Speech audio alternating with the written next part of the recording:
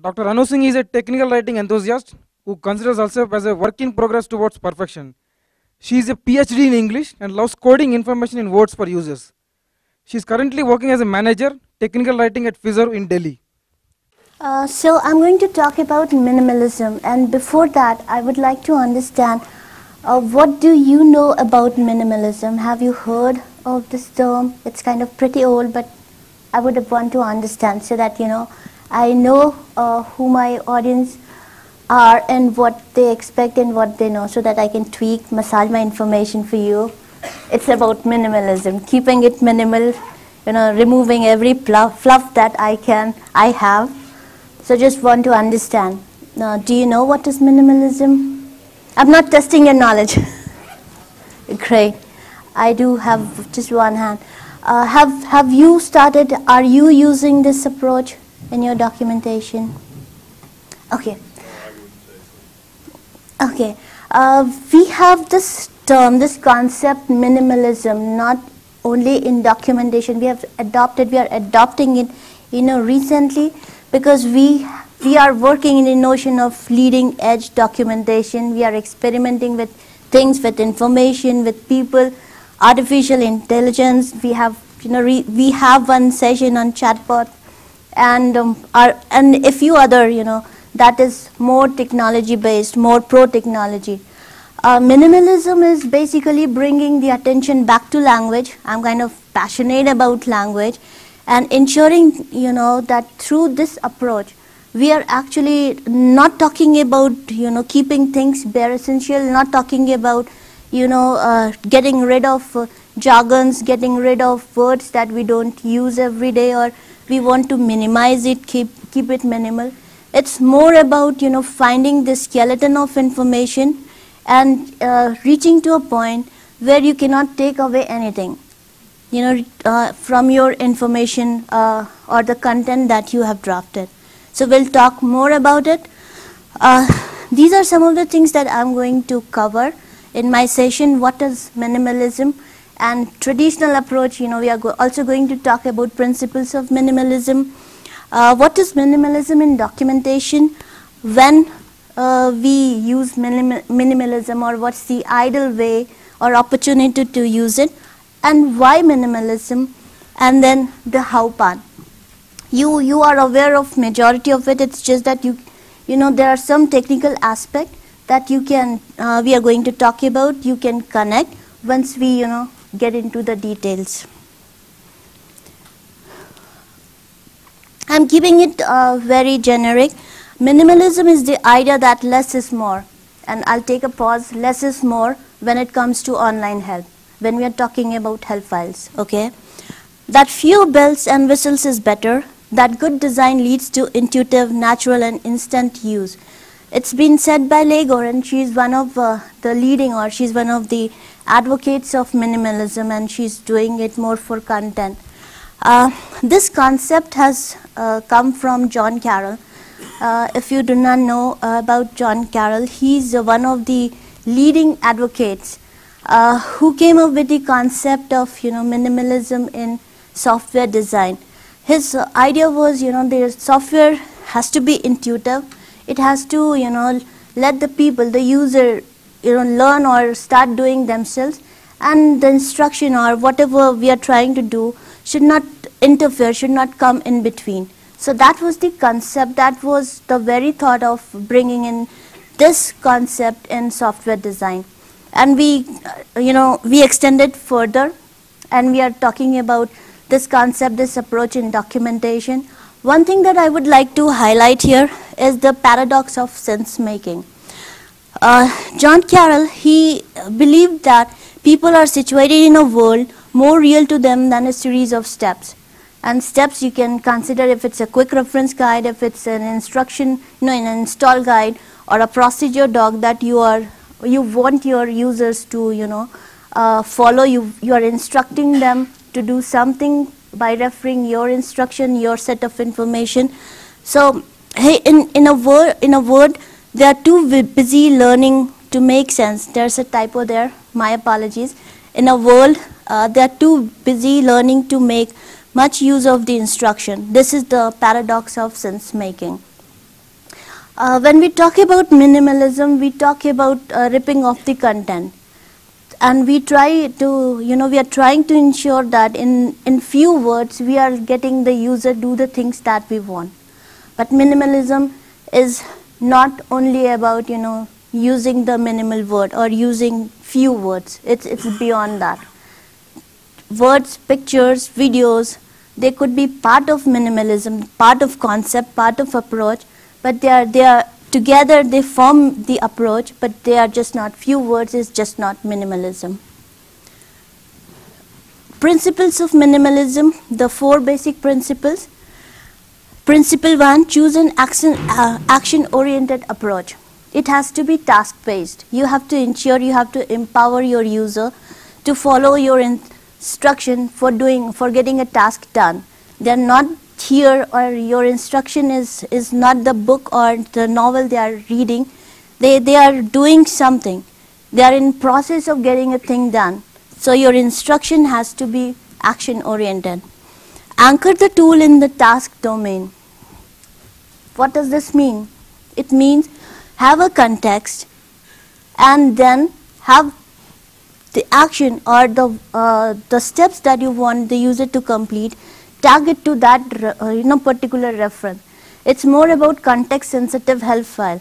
You have a context, you have selected it, and then you have pressed F1, and then you are getting help.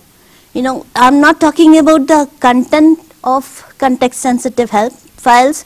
I'm talking about, the context sensitiveness, the F1 that you press and you get an office assistant tool coming up and asking, it looks like you are writing a letter, how may I help you? So that is how you have to anchor your tool, you have to anchor your task in that domain so that the user know if he's installing, if he's setting a clock reminder, simplest example, he knows how to do it. He does not have to, or the user, I'll be politically correct, not gender biased, the user must know that, these are 3 things and the reminder will be set. So that is anchoring the tool in the task domain. Support error recognition and recovery. This is, I would consider it the vital aspect, the most important aspect of adopting minimalistic approach, adopting or implementing minimalism. Support error recognition and recovery. When as a user, you are going to make some inevitable errors. Something that will happen. The instruction or your document, you have to equip a user for a speedy, recovery from the error that the user has committed. You have to make the user comfortable with the error and immediately provide next steps. So that is what this approach has to, provide. This approach must do for users, must help user in this way. Support reading to do, study and locate.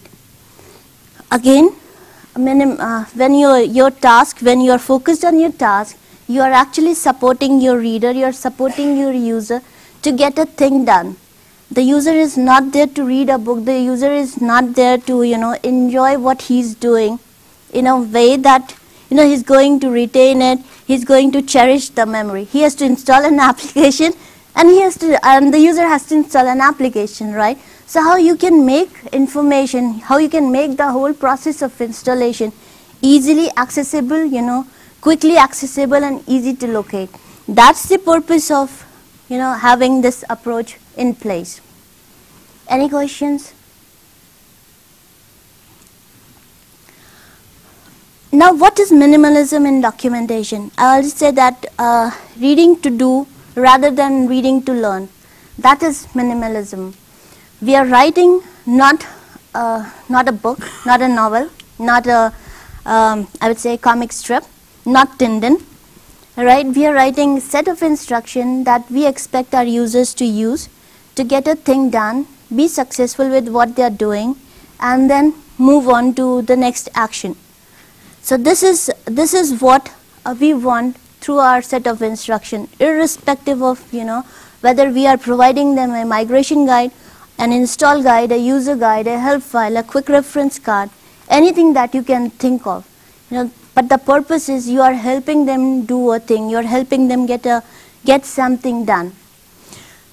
Now, minimalism in documentation is an approach where you do not need to document every feature and each aspect of most product.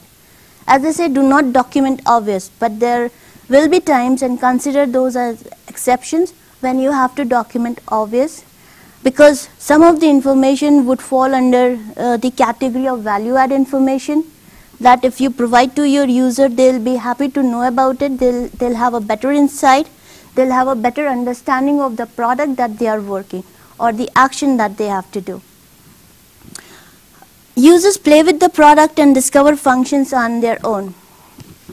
In this world of technology, and we are migrating from one platform to the other. If you are an Android user, you have multiple apps.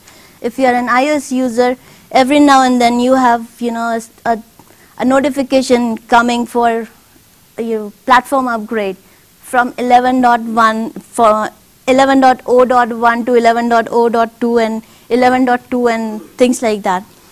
So, and if you're a phone user, when the first time that you bought your cell phone, you did not go back to the quick access, quick reference card or the pages or the booklet.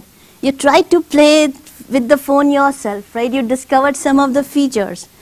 You started using a DSLR and you discovered some of the features. It's only when you wanted to explore some of the additional features and functionality of your camera, you went back and then you learned that, okay, I can play with my lenses, I can do a close focus, I can get a portrait mode, I can get a kind of the scenery landscape mode. So that is when you started, you got interested, you started reading more. But it did not happen, at the very beginning. Because as human, we are inquisitive. We want to try things, doing ourselves first. We try to copy, and that's how we learn. A child copies, their parent or things that he or she like, and then that's how they learn. So copying is the first step towards learning, and minimalism is more about ensuring that we are retaining that very essence of being inquisitive, being human. And every page is one page, or the first page. You are going to start and then you are going to end, and you have to get the thing done in that one particular page. Mark Baker, he's also the writer of this book, Every Page is One Page, where he talks about XML and how we can approach minimalism for documenting something. But the approach is treat every step, treat every page, the first page, no left and right, the way we do in our template, no left and right concept. Each page has to each page must have a set of instruction that helps a user accomplish a task, that helps a user get an action done, get something completed that you started, you have the intent of getting the user complete. And fewer words on a page improve location or navigation. That too is minimalism. Excuse me. Location or navigation is not about moving, hyperlinking or cross-reference. It's about finding the information easily, quickly, and without breaking your attention. It has to be there. You don't have to go to the index. You don't have to go to the search and type the word to find information. It has to be so well placed so that you can look while doing your set of thing, your action, and find the information you need. If it's about entering port or IP address, you're not searching IP address. You're doing it and it is there on that same page. So one page is, every page is one page. So IP address on that particular page or port number on that particular page is what's going to help you, ensure that the reader's attention or the user's attention is not broken, it's intact, and you are actually helping the user do the task successfully without thinking, okay, I need this information, where to find. And simple language improves comprehension. There is a myth that minimalism is about using less word, and I kind of touched it at the very beginning of this session. Minimalism is finding, the essence, the essential piece of information that requires to get a task done, to get, an action completed. So whether you are using 2 words, if that's making sense, use those 2 words. If it requires 5 words, use those 5 words. Do not think that, okay, these are 5 words, I have to cut it down, to 3 words, and it will be making more sense. If it's making more sense, please do it. If it's not, you are good to keep those 5 words to help the user get the task done without, rethinking, or thinking through what's coming next or how to get it done.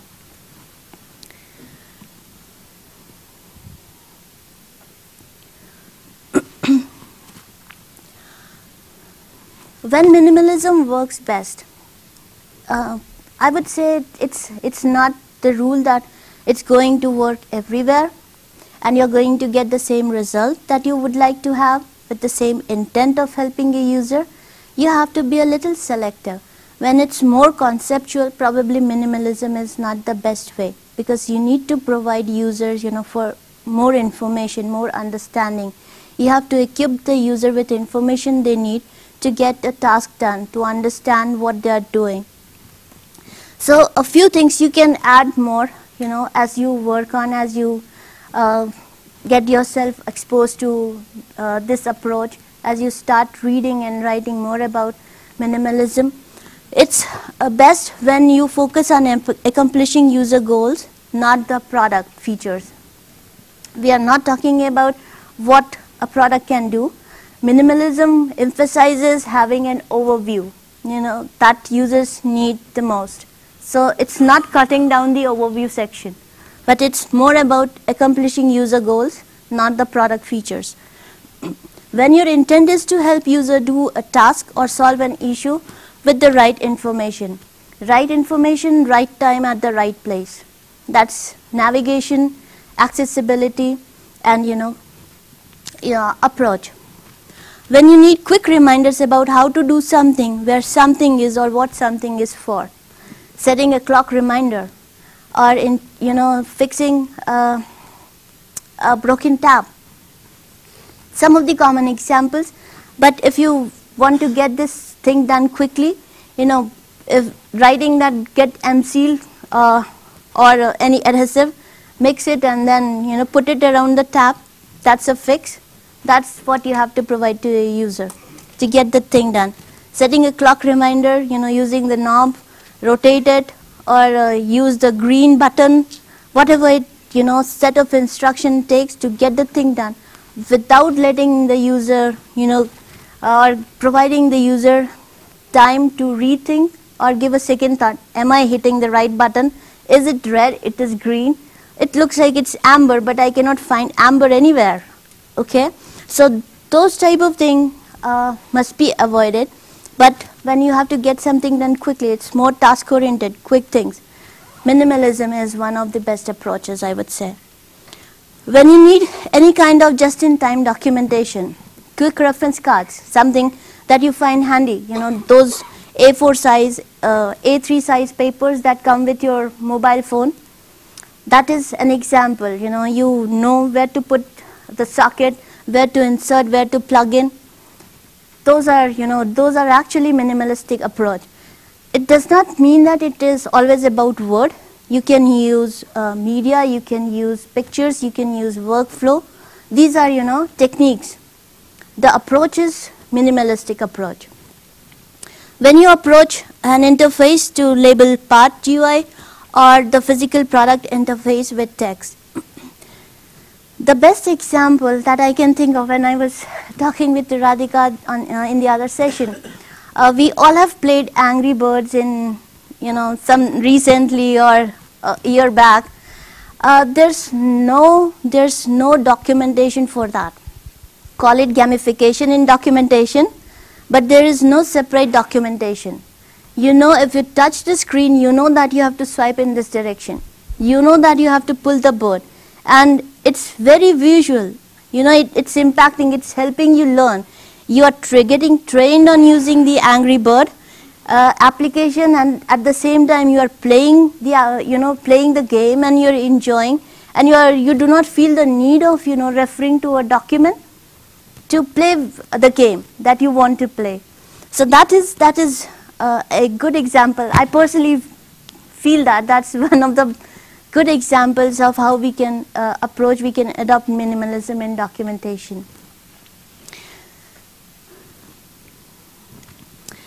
And when it will not work, when it would fail, when users do not understand big conceptual issues, you're talking about big data, you're talking about artificial intelligence, and the target audience or the user, they have very limited knowledge, or they do not know.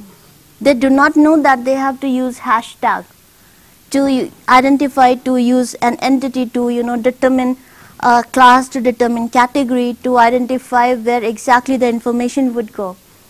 Minimalism would not work. You need flesh, you need fat on the skeleton for those users, because 206 bones, we all know that we have in our body, but what if user comes, I have a broken bone. Are we going to tell, okay, so you have 207 bones in your body now? No, we cannot tell any user that you have 207 bones. Similarly, if it's a big conceptual, if it's about concept, if it's about, what's the skeleton, what's the core of the information, you cannot compromise. It has to, go without this approach. When the product is an invention, when you are using it for the first time, you as a technical writer, your target audience as your readers, they do not know what they have, what they are going to play with. They do not have any memory of using something similar, using similar type of, product or information. It's Graham Bell. People did not know that they have to say over, or they have to call themselves Charlie calling or Roger, right? Those moments or those instances, you have to have a documentation that tells the user that, okay, if you're calling, you have to, use the code word, you have to use the letter, okay, see, it's Charlie calling. Once you are done, over.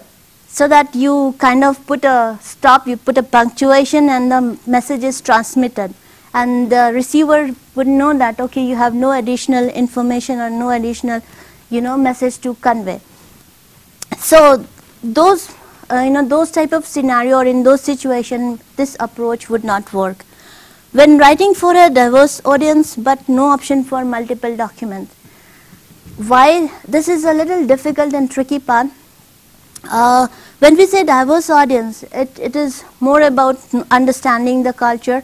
Those communication barriers that you might have read or heard, somewhere in one of your trainings, or when you are yourself documenting and identifying your target audience. Those communication barriers come into picture. You're somebody who is not, in the same region, or who is coming from a different culture, might not understand.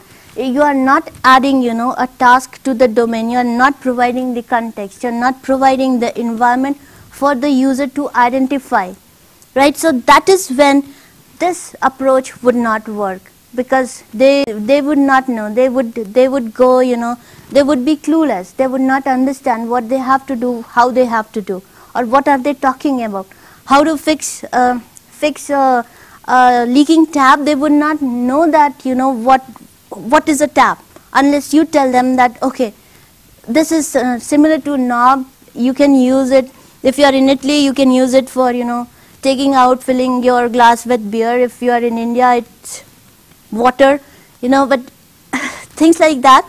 So you have to provide them the concept, and concept cannot be, the bare essential. It has to be, the essential information. It has to be value add information, and it has to have some information from what we call junk drawer.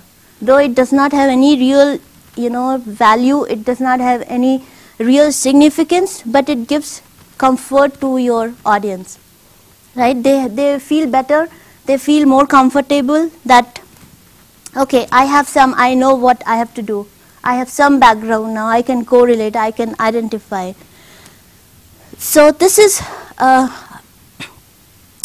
when writers use the concept of writing few words, using bulleted or numbered list, removing value-add information, putting everything in a table, list is, it's a long list. Minimalism is not just about reorganizing your content, changing the layout, getting rid of, extra words, fluff as we call, jargons. It's not minimalism. You have to ensure you are retaining, the information. That's very much required. Take a reference of estimation that you're doing. If you need 100 hours to complete a documentation, you need 100 hours. If you are an experienced, you would be able to do it in 100 hours. If you are a newbie, if you are, new in the technical writing domain, it could be 120 hours, but it cannot be less than 100 hours. So that's the essence, that's the understanding we must have when we are using this in our documentation. Now, why minimalism? And I have kind of talked about it, I have touched a few things. Minimalism is more than removing fluff, unnecessarily overly complex words, repetitions, pompous or unnecessarily formal writing or vague writing. Balances information by providing quick access to right information that is easy to understand. Right information and easy to understand. These two things form the basis, form the, essence of this approach. Users want to get their job done than knowing the system and need help in troubleshooting a problem or inevitable errors they make. They want to get a thing done. If they entered instead of 1056, if they entered 1057, that's human error. How quickly they can correct it. That's when your, your documentation, this approach would come into picture. Okay, you can reset it. Reset, type or hit reset button and then re-enter. That's the beauty of, this approach. That's the beauty of adopting minimalism and implementing it. And cost benefits. Can you think of cost benefits now that we have talked so much? Translation. Very good. What else would come under cost benefit? Lesser resources. Wonderful. Support and replacements for products, if any. Do you mean support call, helpline number? Support call in the sense if a agent or whosoever is a support person, whatever time the person has to spend giving support because the user does not understand the instruction. Right. That could be saved. And a further aspect could be if there is something with regards to like the person just doesn't understand the instruction, so the person wants to replace some. So that will be an overall cost saving. Bullseye. Very good. All of you are very accurate. Cost benefit in terms of, cost you will save on translation. We are evolving, we are in a global world. We have to cater English speakers, we have to cater Spanish speakers, we have to cater, multilingual people. So their translation is about each word. So if you are, expressing, if you are providing information in 6 words instead of 12 words, you are actually saving some dollars in those 6 words that you have saved, right? Then resource utilization. If using this approach, you are actually helping. It's easy to maintain your documentation set. You do not have to worry about too many documentation. 5 minutes, please. Too many documentation and too many, I would say, eagerness or need to ensure that everything is updated. We have all the set of instruction everywhere in place. So that too is one of the benefits. You can use your resources, you can use your writers and assign them to new projects, and they can, utilize the time that you have saved there and work on additional projects. Again, impact on user experience with all these, especially cost benefit and ease of understanding, access, they're going to be really happy. So structured information that explains task, you know what you have to do and how you have to do. Ease of navigation, it's easy to, access the information you want. Inclusion of overviews that user really need is again, something that must have, and we kind of neglect it more often. Procedure in task order, what you have to accomplish first, and that's how you sequence it. And pictorial clarity with flowcharts, images, and video. That's what we have talked about, so I'll skip. And the how part, it's kind of, you have been doing it. The essence is, do not include the obvious that we have talked. Get consistent, you have to, adopt a consistent approach. Embrace efficiency in terms of using information. Get on the grid, think like a user, what is the essential, what's the value add, what's the jargon or the junk drawer that you can skip.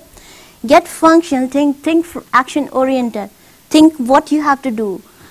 Find your balance, it could be a picture, that will serve the purpose, it could be a flowchart that would serve the purpose, it could be a live video streaming that could serve the purpose.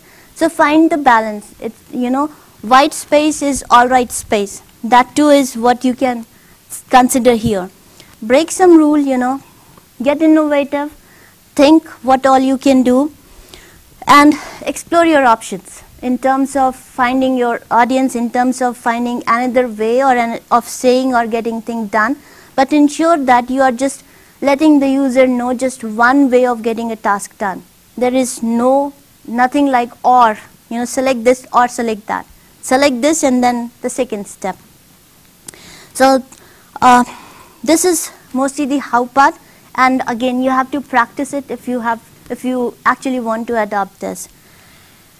And coming close, we have talked a lot about minimalism. There's a quiz for all of you. Select the most appropriate instruction for technical documentation. Click OK, your changes are saved. And consider asking how long the changes are going to be saved. This is one question that we do not ask. It's saved forever. It's saved, for this session. It's saved until I upgrade to a new version. Do ask this question, whether you are adopting this approach or not, and give me an answer. Click OK. The next time you log out and log back in again, the original settings are restored. Click OK. Your changes are saved until you log out and log back in again.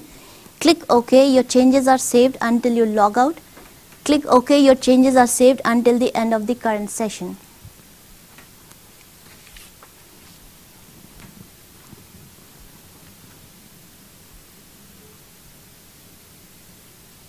I heard 4. 1. Okay.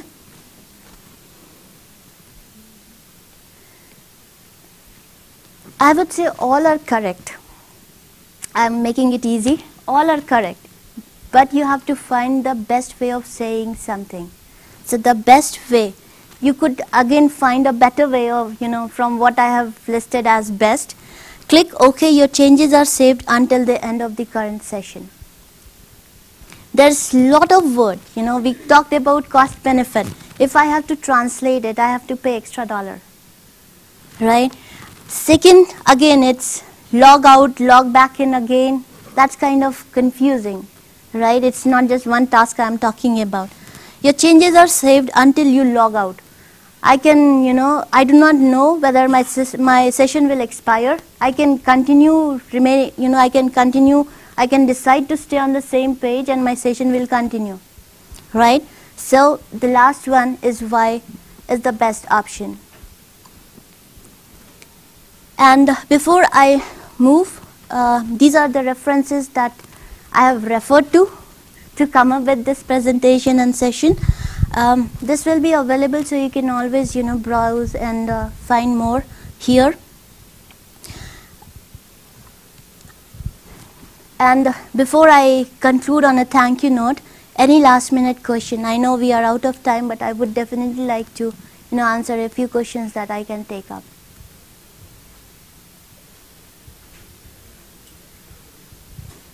I believe in, yes. I have a question with regards to this.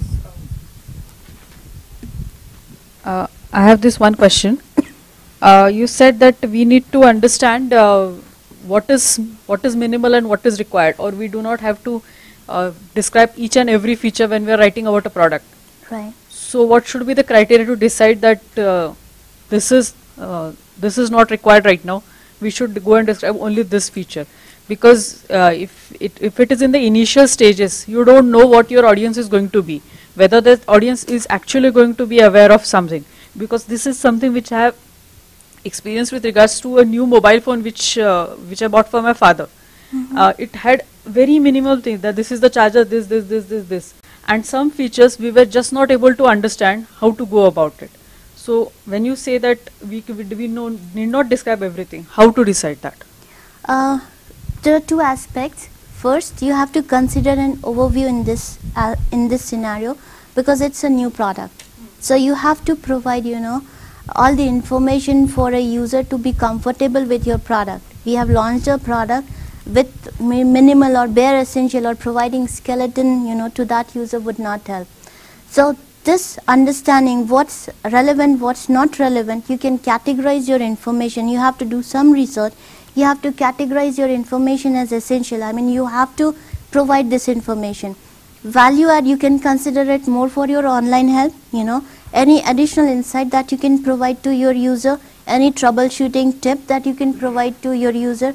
You have to consider anything that you are thinking of, adding to note would not work, because people or users would not, they don't care about notes or, anything that you add on later. So everything has to be part of the mainstream documentation.